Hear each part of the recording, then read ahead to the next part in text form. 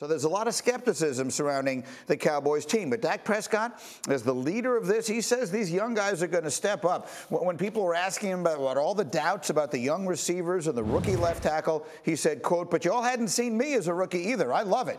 Keep writing, keep talking. We're for it. We know what we have. We know who we are. We know what we're going to do."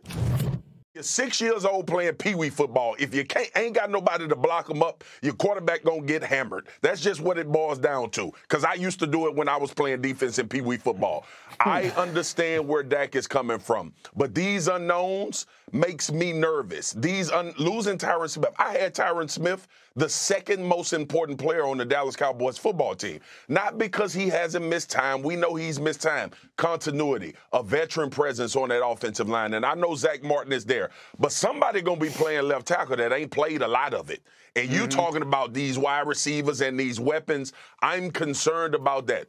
Listen, the last team that won a Super Bowl or went deep into the playoffs without a left tackle, I need to find out who it is because it is one of the most important positions in football. And other than that, I'm confident about the defense. I'm confident that they can have another big-time year under Dan Quinn, and we know what Micah Parsons is.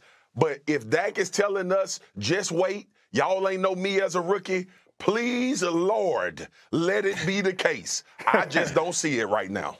You know, but he's the guy. And Dominique, I told you earlier, we had Tad, Dak's brother, in the mentions earlier this week because there are so many questions about their team. I think the answers are all Dakota Rain Prescott. I think that's what it's all about. It's about him taking the next step. He has proven himself to be a very good NFL quarterback. If he becomes a great one, that's the Cowboys' key to success this year. Dominique.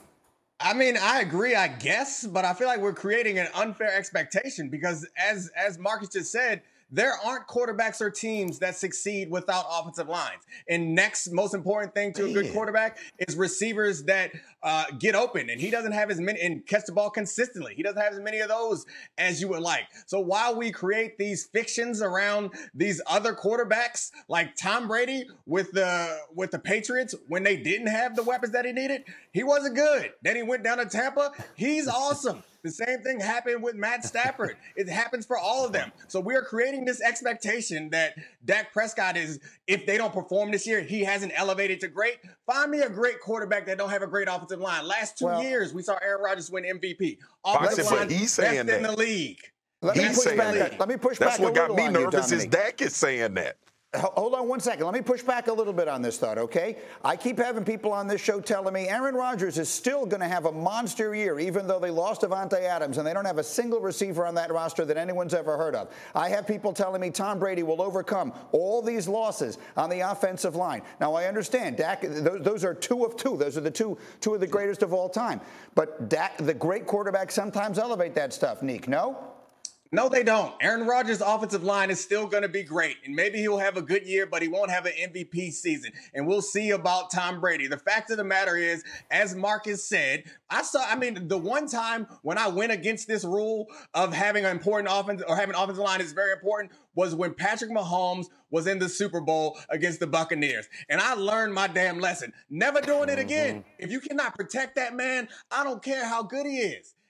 They're not going to perform as well as you expect them to. And it's for everybody. And we're creating this expectation around Dak that somehow he can't transcend the talent around him. Nobody in the league can. Lamar Jackson may be the only player because of his unique style that makes the team around him enough or makes them so much better because what he does is so unique. But no quarterback in this league can overcome a bad offensive line and a depleted receiving corps. It just don't happen. So if Dak does it, he's going to be the first to do it and give him the MVP.